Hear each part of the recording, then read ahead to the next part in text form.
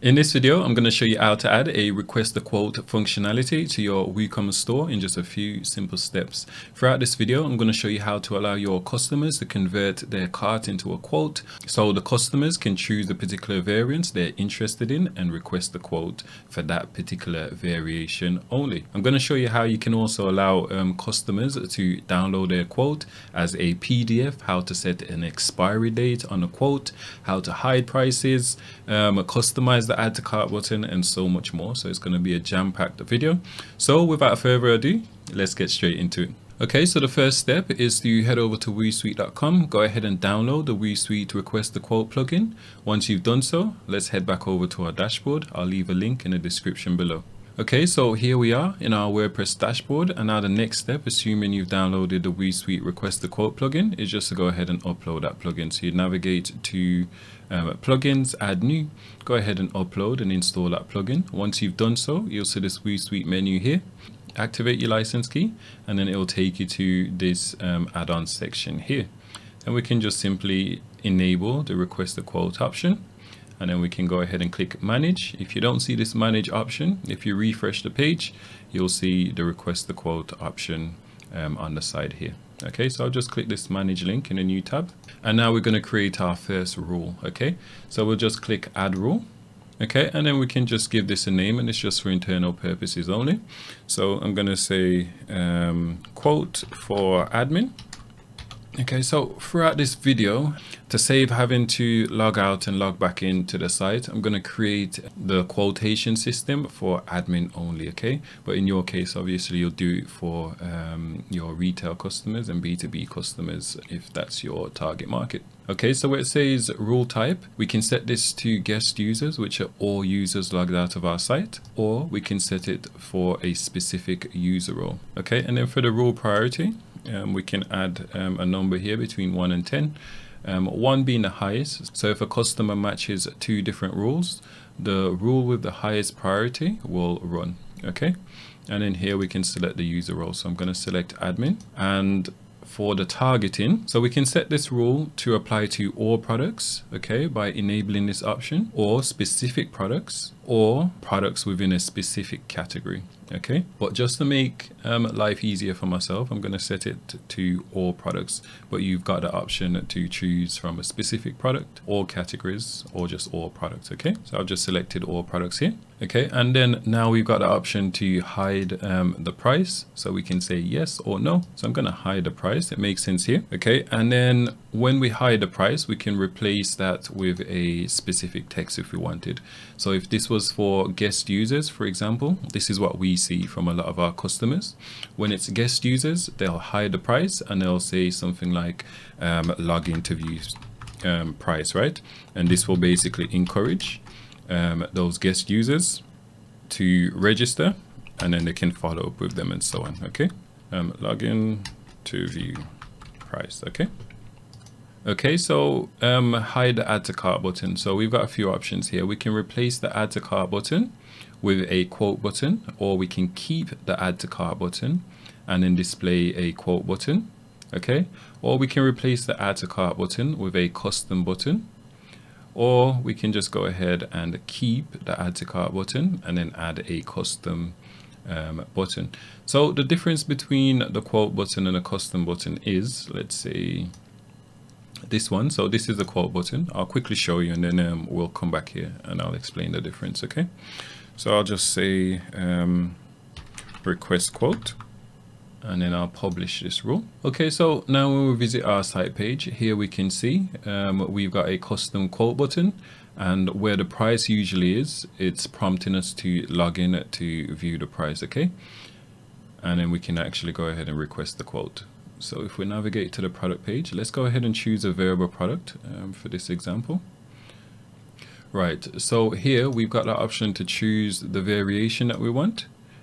Okay, and then we can go ahead and request the quote. Okay, and that's been added to our quote basket just fine. So we can go ahead and view the quote basket. Okay, and the fields here, we can customize them. So we can add custom fields. So maybe we want the customer's company details and so on. So we can add extra fields for this here. Okay, all right, so let's navigate back to our rule. So if we say replace the add to cart button with a custom button, here we can choose the button label, but now we've got the option to link the button to a different page. Okay, so if you had a custom contact form or something else that you wanted to use, you can do that. Okay, so you can link them to somewhere else, or you can say call us for a price, or any other call to action you want to use, you can do that here.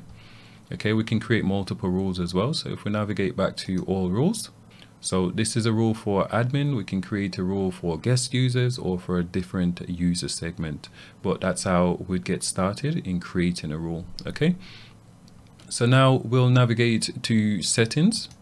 For the quote basket placement, we've got the option to add our quote basket to the navigation. Okay, and we can choose which navigation we want to select here. I've only got one on this side, so we can choose navigation here. And then for the quote basket style, we can show a quote basket with a drop down, or we can show the icon with the number of items. Okay, let's say for example we didn't have a quote rule in place. We could use this option here where it says convert cart to quote. Okay, so we can enable this option, and then on the cart page the customer will have the option to actually request the quote for all the items within their basket. Okay, so I'm going to go ahead and enable this. So I'm going to show it below the checkout. Okay, so maybe we only want to show the convert cart to quote based on the customer's location. Okay, so for the countries in which we don't typically ship to, in this case it makes sense to actually prompt customers to request a quote, since the shipping will be significantly higher than shipping locally. Okay, so I'm going to say whenever a customer is trying to check out at a location that's not covered by us, in fact, just to keep it simple, I'm going to set it to the US. Okay, so we've got the US shipping zone, and I think I'm logged in as a US customer, so I'm going to enable this option here. So the convert cart to quote option will only show if the customer is within this USA shipping zone. Okay, and then for the label, we can say request shipping quote. Okay, or whatever it is you want to use. So we've got the option to enable or disable the quotation functionality to guest users, which are users logged out of our site. You can enable this option because we've created a new feature which allows guest users to accept a quote within their email, and then convert that quote to an order, and then go ahead and pay for that order. I'll show you how to do that later on. Let's leave these as it is for now. Store manager email, so you can add in the store manager email. That will get an email each time a new quotation is requested. Okay, then we've got a few custom messages, for example, when a quote successfully added, and so on. Redirection setting. So after a customer adds a quote to their quote basket, we can choose to redirect them to the quote page. And then after they've submitted the quotation, we can choose to redirect them to somewhere else, and then we'll just add the redirection link here. Okay, fields. So we've got a few default fields here that you can enable or disable. Okay, for example, company name, we can enable this, and then we can choose the order as well. We can choose the label, right? And then we can add some custom fields here as well. In a future update, we'll give you the option to add more fields to your quotation form. Okay, and then capture setting, you've got the option to enable Google reCAPTCHA v2. So you just enable this and then just fill in the details here, okay, from your Google account. Page builder compatibility, so it works with Elementor, Divi. We haven't checked any of the other ones, but chances are it should work. If not, let us know. Okay, and then email notification. So we've got email notification for admin/store manager, and then we've got a customer email as well. So if we click on this, so whenever a quote's pending, we can automatically send customers various emails. So we can choose a subject line, we can choose the message.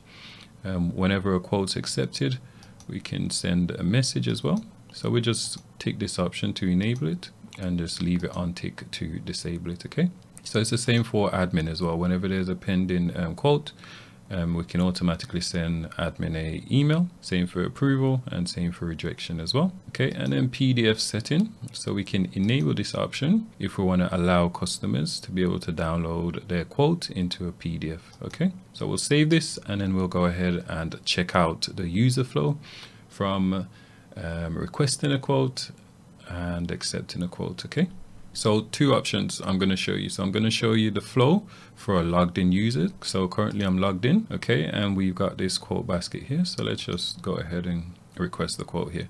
So if you remember, I enabled this company field, so that's why we're seeing this extra field here. So we can say ABC Limited. Okay, we can add a custom message, and then maybe we can say we want 200 of this particular product. Okay, then we'll hit submit. Okay, so our quote's been successfully submitted. And since I'm logged in, by the way, here's our quote basket that we added to this navigation menu. Since I'm already logged in, let's navigate to our account page and I'll show you where you'll see all your historical quotes. Okay, so within the user account, we've got this quote tab here. And if they click on it, we can see all the quotes that we've requested. Okay, so if we click on this one, we can view the quote. Okay, and we can see it's for this particular product. We can download it onto a PDF. And as you can see, this quote isn't ready yet. If we head back to the admin dashboard, if we click on submitted quotes, here we can see all the quotes that's been requested. So we can view this one. Okay, and we can see the customer's email. If you remember, I typed in this company name. So now we can add a expiry date to this quotation. Okay, meaning once it's past the expiry date, the customer won't be able to accept that quote anymore. We can see that the customer wanted this particular variation, and the current price is $15, and the quantity that the customer wants is 200. So we can give them a custom price, and we can say $10, for example, and then we can add a custom shipping charge here. Okay, so we can say $500. And then once we're satisfied, we can go ahead and publish this quote. We can also add more products to the quotation as well. So let's publish this. Okay, so that's been sent to the customer. Here you can notice the status as well. So if the customer approves it, it will automatically change to approved or rejected or expired if it's gone past this particular time here. So the customer will get an email, and then now when we navigate to quotes and when we view quote, we can see this quotation here. So we can see that the price is $10 for the 200 units that we requested. We can see the shipping fee is $500, and now we've got the option to approve or reject this quote. We can also download it into a PDF. We've got the customer name and when it was created, expiry. Okay, then we can approve or reject it. So let's go ahead and approve it. If we approve it, it will automatically convert it into an order. And then if we reject it, then it will just be archived.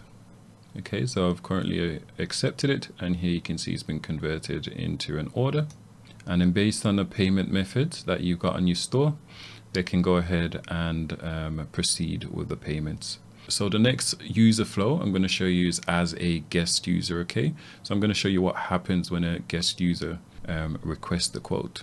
Okay, so what we can do is we can create a new rule for guest users, but since we've already got this option enabled where we're allowing certain customers within this shipping region to request the quote, request the custom shipping quote, I'm gonna go with this approach instead. So both of them, the flow should be exactly the same, right? The only difference is in this scenario, the customers add in the products to cart, and then when they're on the cart page, they'll get the option to request the quote.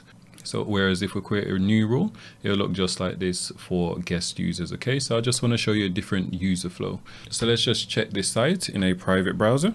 Okay, and here the customer can browse just as normal, and I've already got a product added to cart. We can add another one actually. Okay, then we'll view the cart, and then now the customer has two options. So since I'm shipping within the US, we've got this request the quote option here as well. So the customer can either proceed to checkout or they can request the quote. So if we click this option here, it'll automatically convert all the items within my cart into the quotation form. Okay, so we can add the company name here as well, and we can go ahead and add our email. Okay, so let's submit this. Okay, so that's successfully submitted. So now let's navigate back over to our admin panel, and then we'll navigate to submitted quotes. And then now we've got this new quote, which we've just requested. So if we hit view quote, okay, so here we can see the customer information, all the fields that they filled in. And then now we've got the option to set an expiry date. Again, this is optional. And we can increase, decrease the quantity, and then we can give them a custom price as well. Okay, so we can say 1695. Okay, and then we can add a custom shipping charge. So again, we can say 350. Or in this case, we'll just say 350. Okay, and then we'll go ahead and hit publish. So now if I check this customer email address, there should be a message informing us that there's a new quote, and we'll have the option to accept or reject it via email. Okay, so let's check now. Okay, and now when we check our email, we can see our custom quotation here. So we've got the subject line, which is what we set when we were setting up the email notification. We've got the product information, the quantity, usually the price displays here. I'll double check why it's not displaying. Most likely I'm using the older version of this plugin, but we've got the option here to accept or reject this offer. Okay, so I'm going to copy this link and I'm going to open it in a new tab because I'm currently logged in as admin, so it won't work that way. So I'm going to open up a new tab now, and I'm going to paste this accepted link here. It's a unique link, and it'll pre-populate the checkout with all the information. Okay, so we've got our price, and then we've got our custom shipping here, and then we can just go ahead and go through the checkout as we would any other order on WooCommerce. Okay, so we've covered quite a lot of use case within this video. I've shown you how to create a request a quote for registered users, and how you can also do it for guest users as well, and to regions as well, which you don't necessarily ship to, and how to apply a request a quote option on the cart page as well.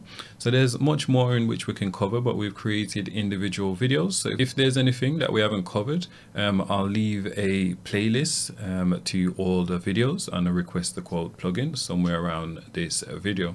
And as always, if you've got any questions, leave it in the comment box below or reach out to support, and we'll get back to you as soon as possible.